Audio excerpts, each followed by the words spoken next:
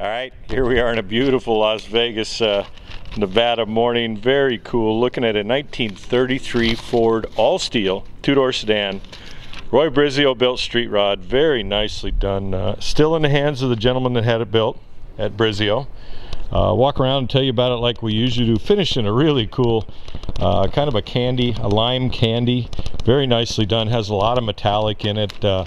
All the paint and flames were done by Art Hemsel. Exceptionally nice fit of the body panel. All the body panels on it. All the metal work on the car was done by Marcel. Has a custom aluminum hood on it. Steel hood sides. Has I think these are early Chevy style headlamps, but they are a composite in nature. All the fenders are steel, and the running boards are steel. Has a lot of neat features on it. We'll get around and cover the engine compartment here shortly and tell you more about it as we cruise around here. On the back here, power antenna, pop-up fuel door right down there.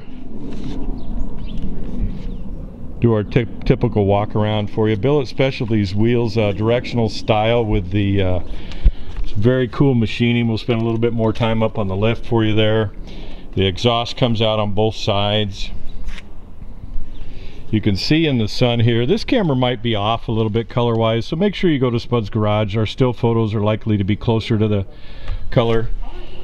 Car has about 10,000 miles on it, been built about 20 years, but it was upgraded about 5 years ago. The powertrain car was sent back to Brizio's shop where they upgraded to a 347 cubic inch Edelbrock crate engine, Ford power underneath the hood, C4 automatic. Very, very cool car. If you like attention, you'll get it with this one. Has fully independent suspension up front, Kugel suspension out back. So it has four-wheel independent. It has independent Jag suspension in the rear. I know the sun's a little bit weird here, but we've had a little bit of rain on and off today, so very special car. It costs you, you know what it costs you to build this car today. Very, very special build. It's owned by a gentleman that owns Ford dealerships, and still in his hands here. We'll spend some time underneath the hood like we usually do. The doors have been suicided on it. Again, these are all steel running boards and fenders. Nice peep mirrors, body color. The whole chassis is the body color also.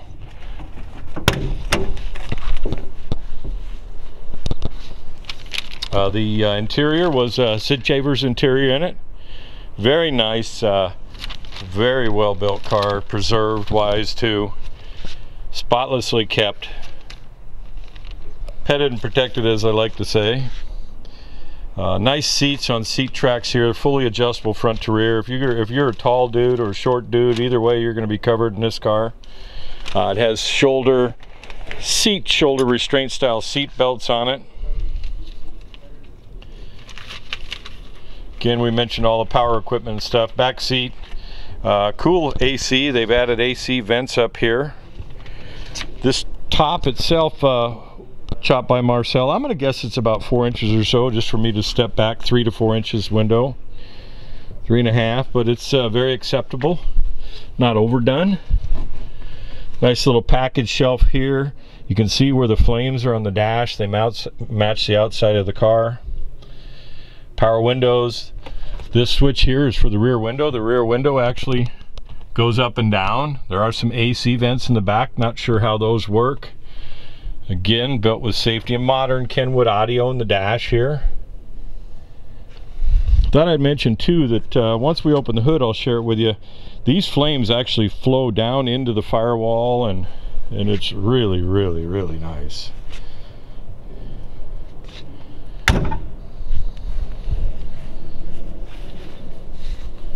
Billet Specialty wheels. There are 17s in the rear, 15s in the front. Has just a bitchin' stance. This is one you can most certainly drive. It's been driven and protected at the same time. Obviously high quality build. Nice little recessed tail lights here, or behind the even this is a steel panel on it. Recessed license plate, flush mounted, backside mounted tail lights on it. Nice little flame. Barkle and Hemsel in 01. The car was completed in 01. Power antenna, fuel door, we already kind of walked and talked about that. Colors coming out, I'm looking at the screen here, a little brighter, maybe a little greener than it really, but it's very lime and a lot of metallic in it.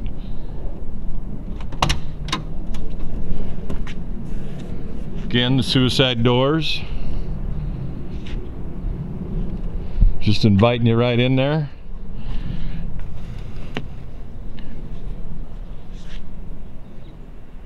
See how the flames follow into the jamb here.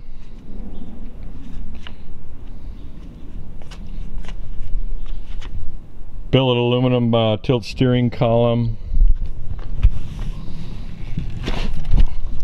Budnick steering wheel. Turn metal dash with gold accents.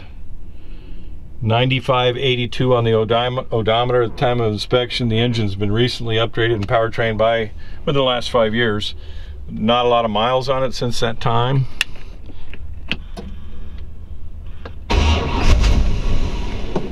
Better get in here.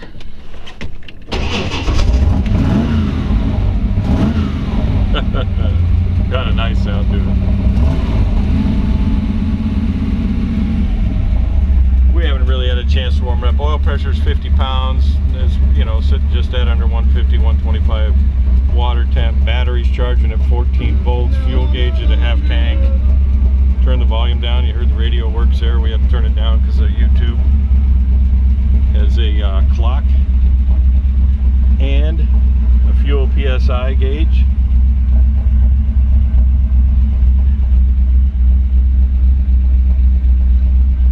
Push button style shifter here. Has even the gold accent in it.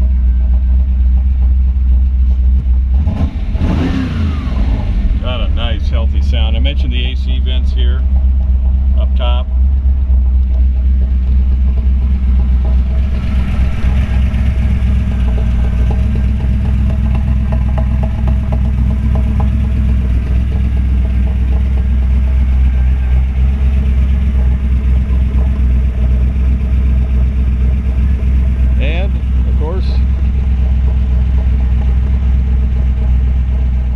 Alright, we'll get you underneath the hood. Way too much fun underneath the hood here.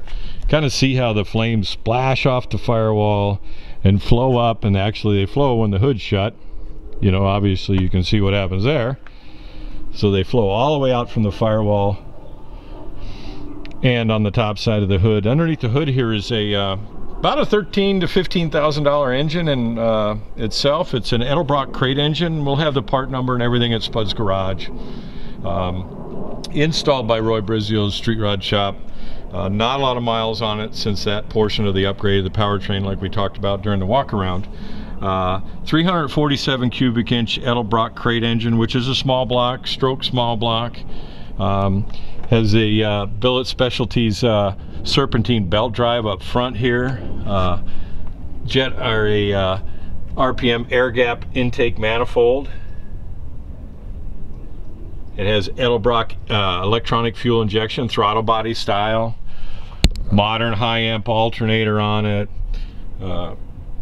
headers, jet hot coated headers. You'll see that the block is finished body color, so there was no expense spared in the install of the engine. Just the install of the engine and the powertraining of it with the C4 automatic was 30 grand. So there was no corners cut in the repower. And again, done by the builder. VIN tag is down here on the frame rail. It's an 18-2393449.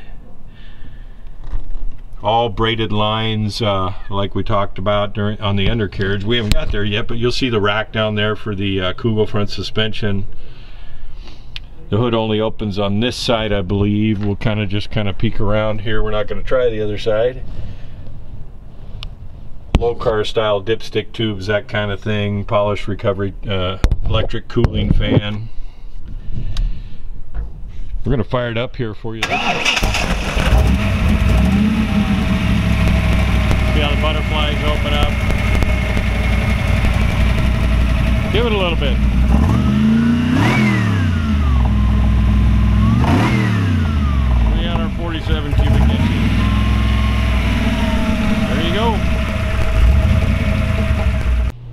Alright, we get you the undercarriage here like we talked about during the walk around. We always try and get it up on a lift and able to get that done. Very nice Brizio built car. Quality you would expect. Fully independent rear suspension, inboard disc brakes, Jag rear suspension. Everything's been chrome plated.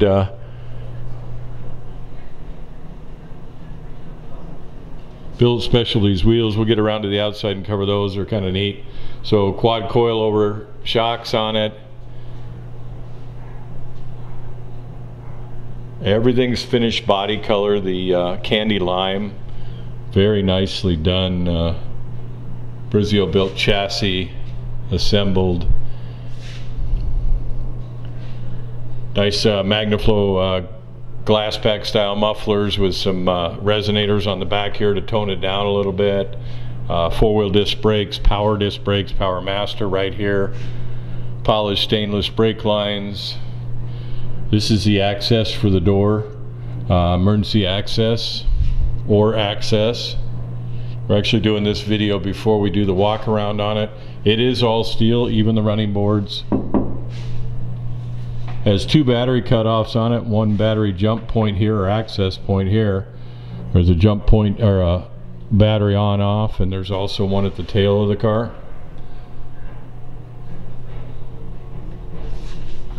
Turn around and give you a feel at the assembly here.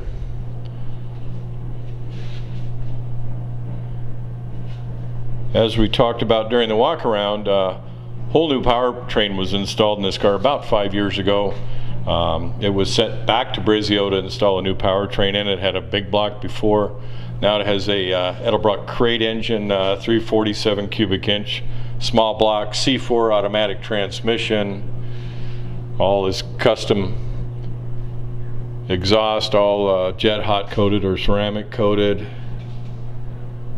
Nice, take it out in sections if you want. Braided stainless lines.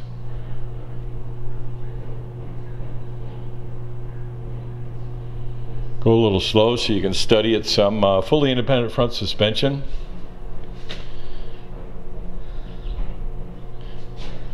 Chrome plated tubular control arms. Willwood style disc brakes up front here. Rack and pinion steering.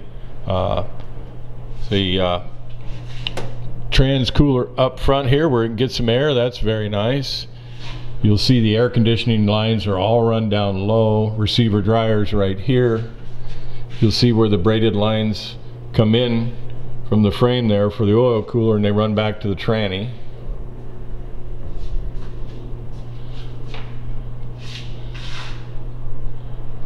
Very well taken care of, pro-built street rod. Get you up front here. Chin is very nice. A little tiny bump mark on it, but that's some nice steel. These are all steel fenders here up front. Look down low, one more pass through. We'll get all the specs and details at Spud's Garage. This is just kind of a cursory quick overview. You look at the custom built brackets here that they put together. Look at the welds on this. These motor mounts are nice. The steering joint fault goes through the motor mount. Just catch stuff. Every time I walk through, I see something new. Anyway, there you go. Make sure you go to Spud's Garage. All right, we said we'd go around the outside here and cover the wheels for you. Very cool. I don't think I've seen any milled like this. Very nice billet specialty wheels. Date codes on the tires are all current, that kind of thing, within 5 years. 23rd week of 16. Eagle LS Goodyear is on it. The way the exhaust comes out the running boards here is very cool. There's that release again for the door. Up front here, go around the other side and we'll get actually cover the tire sizes. Same date code within the same region. I think these are late 2015.